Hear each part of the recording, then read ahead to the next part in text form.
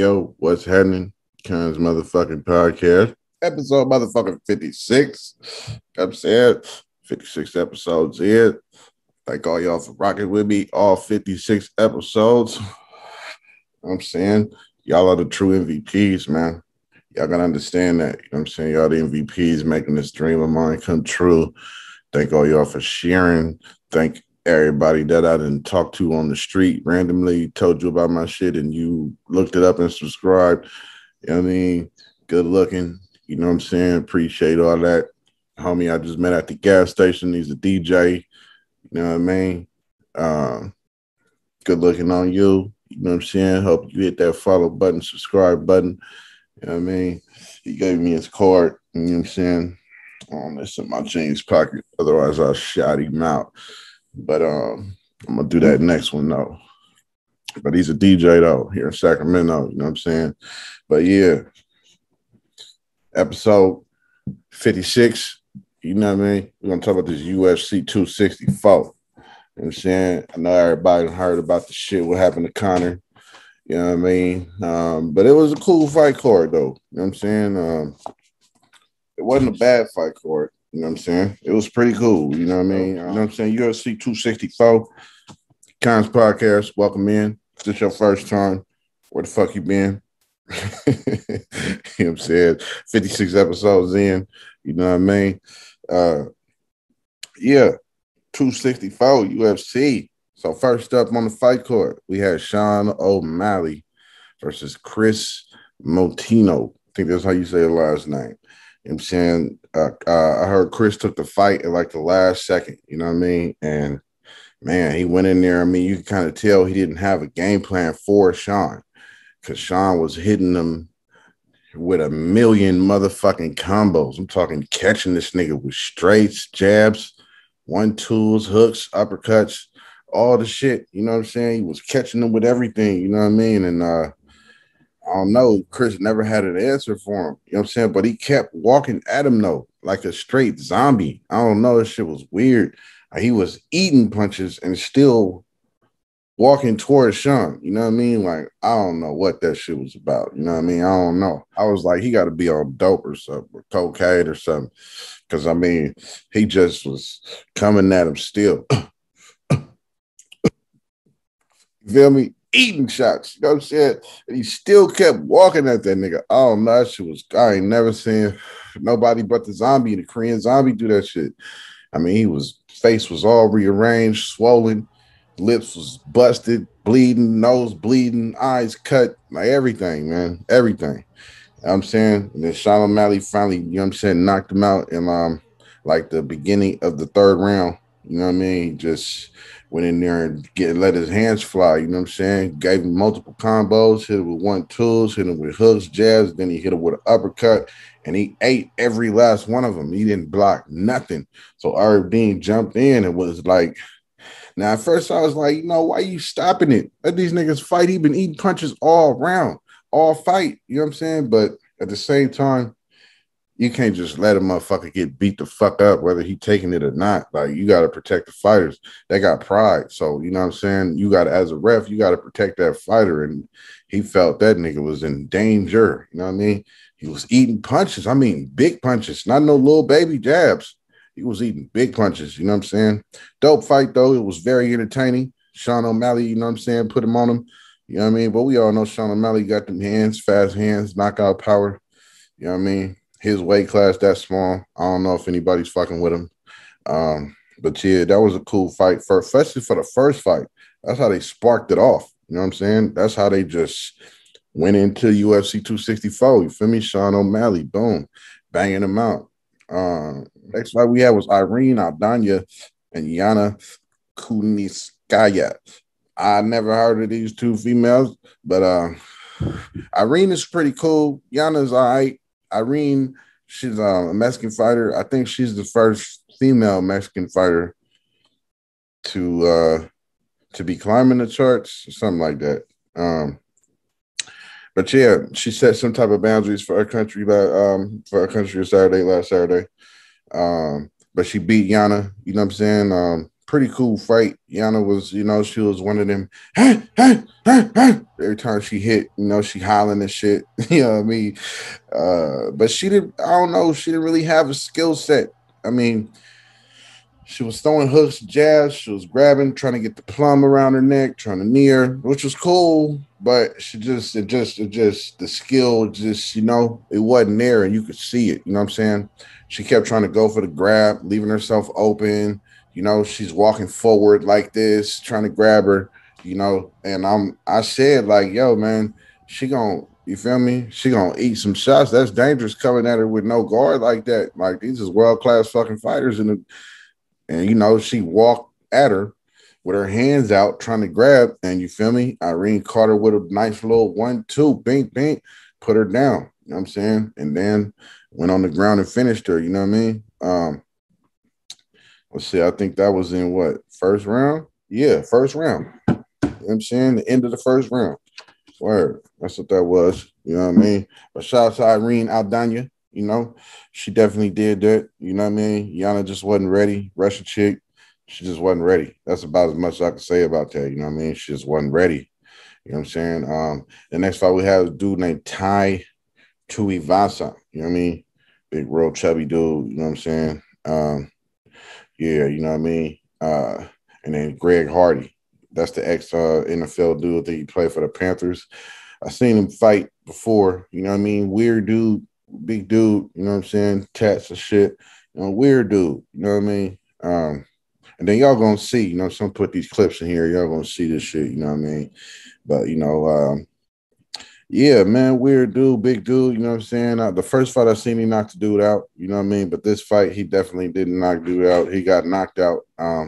So you know what I'm saying, by this dude named Tai Tuivasa. So dude is a goofy dude, funny dude. You can tell he real goofy. Nigga was drinking beer out of motherfucking shoes and shit. You know what I'm saying? That's like his little trademark. You feel me? Drinking the beer, grabbing a motherfucking shoe, pour the beer in it, chug that shit. You know what I mean? Real trade. That's his trademark. She was walking down after he won. Motherfuckers was handing him shoes. You know what I'm saying? They was pouring beer into it. He was drinking it out and shit. Like, this shit wild, man. You feel me? But yeah, he a real party animal type nigga, but he knocked out Greg Hardy, caught him with an overhand right. Greg Hardy went down, and he went to finish him, you know what I'm saying? That was first round. Yeah, shit was crazy. One of them poured beer in the shoe and then poured Dustin Poirier's hot sauce in it with it. And he drank that shit and was spitting that shit out like, yeah. No, that dude crazy, man. He crazy, one of the party animal type niggas, you know what I'm saying? Yeah, gut and shit.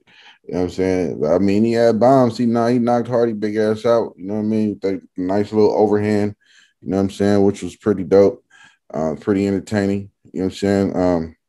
Knocked him out in the first round. And then next we had Gilbert Burns, Brazilian dude, versus Stephen the Wonder Boy Thompson. I ain't never heard of these dudes either, really. You know what I'm saying? Wonder Boy Thompson was cool though. You know what I'm saying? He's the first one to come on. He got that, classic style, kind of like Lyoto, Cheetah. You know what I'm saying? The karate shit. He got half man stance.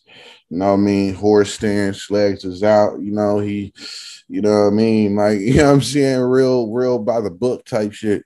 You know what I'm saying? It was dope though. It was dope to see.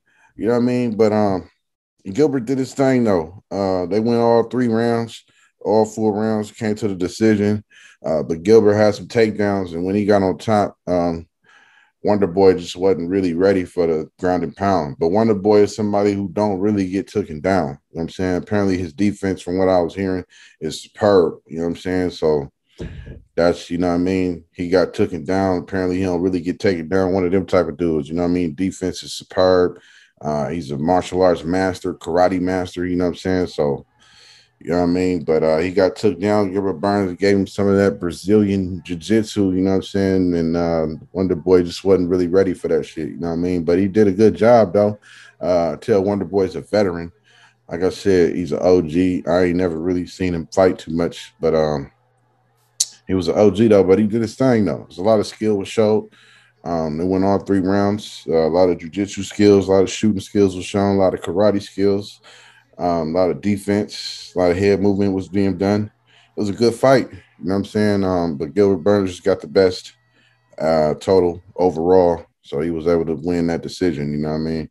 Shout out to Gilbert Burns. You know what I'm saying? I mean, like I said, as I'm talking about each fight, y'all gonna see in the clips. You know what I mean? The little finishers. You know what I'm saying? Uh, and then the main event, Conor and Dustin Poirier. You know what I'm saying? Dustin Poirier, Conor McGregor had a bad feud, bad beef, bad blood, everything, talking a whole bunch of shit up until this fight. Um, just a whole bunch of yippity yap yapping, and Conor McGregor started saying shit like "I'm gonna kill you" and doing gun motions to his head to him and all that type of shit. Like, you know what I'm saying? Dustin took that shit kind of to heart. You know what I mean? Dustin was a lot of times in the press conference, he was saying he ain't really feeling this part of the fight game as far as talking to motherfuckers and press conference and shit. Like, he one of them dudes just want to go out there and scrap. You know what I'm saying? Kind of like Nate Diaz. You know what I mean? Just introduce me, tell me to come to that ring. That's it. I don't give a fuck about the politics or talking to press or hyping fights up. Like, he ain't into that. So, you know what I'm saying? He said he was learning to block out all the noise, especially this their third fight. So, Conor done talked to all the shit in each press conference and each time. So this time he just wasn't really feeling that. He blocked all that shit out, you know what I mean? And he came out real focused, you can tell. Conor looked good for a minute too. He came out focused. You know what I'm saying? He was trying to get back to his MMA shit instead of just shooting. He was hitting him with the leg kick a lot. You know what I'm saying? He was hitting them with a lot of more movements. You know what I mean? Moving around, not just trying to stand in the tire and box with him. You know what I'm saying? Yeah, it was a good fight. You know what I mean? Poirier got Conor down, gave him a couple elbows and shit, ground and pounded the shit out of him for sure. Um, but then, man, I think what was it, the second round, beginning of the second round? They both threw it straight, and it was the end of the first round, must have been. So they both threw it straight. They both kind of connected. And then when Conor went to step back, he misstepped and fucking broke his tibia. You know what I'm saying? Stepped on his ankle. As you can see, he stepped on his tibia was touching the ground. His foot was totally bent off to the side. You know what I'm saying? Shit looked crazy as fuck, as you're gonna see. Shit looked wild. That shit look crazy. You know what I'm saying? I don't know if he gonna be able to come back from that Conor shit. I said if Conor lose this shit, man, he should retire, man. That's it for him, man. He should be gone. These fighters, man, they be having all that pride in their head and they be so loving the fight and wanting to fight, and then they fight and then it just don't be there for them, yo. You know what I'm saying? It just don't be there for him. I don't know. You know what I'm saying? But yeah, he broke his tibia. I don't even know if he gonna come back from this for real. You know what I'm saying? That's a big injury, you know what I mean, for the fight game. You know what I'm saying? The people that came back from it, you know what I mean?